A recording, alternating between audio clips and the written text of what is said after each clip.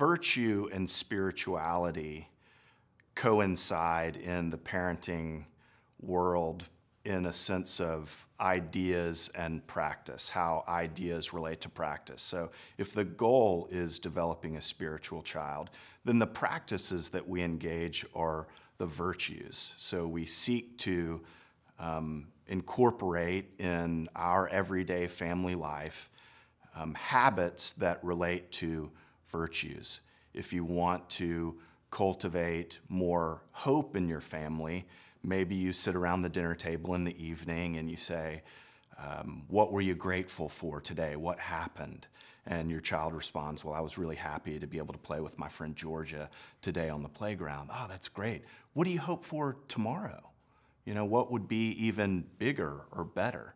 The same thing could be said for engaging a sense of justice around your child. You want to have your child have some awareness around human rights issues. So you might want to age appropriately, take your child to a protest or read them stories in the newspaper and have conversations with them about this. You know, what do you think is right? What does your heart tell you? How does this make you feel when you hear stories about how these people are treated or those people are treated? What do we think we do in our family? Oh, we want to extend ourselves in love to everyone.